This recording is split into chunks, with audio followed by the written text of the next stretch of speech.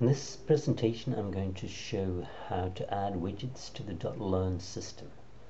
Currently I'm inside a dotLRN course with different pages. I've added a new widget page where I want to insert the widget that you've seen in other examples, the one on probability.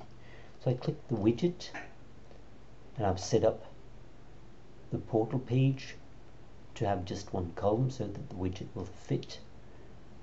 And then I go into adding page element.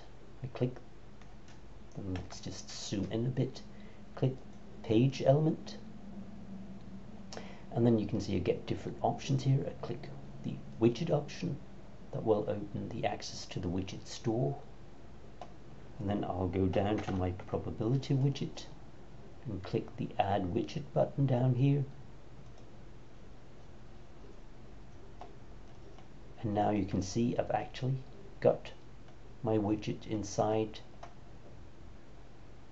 the dotLRN system with exactly the same resources and the same structure that you've seen in other examples. So that's the simple way of adding a widget to a dotLRN course.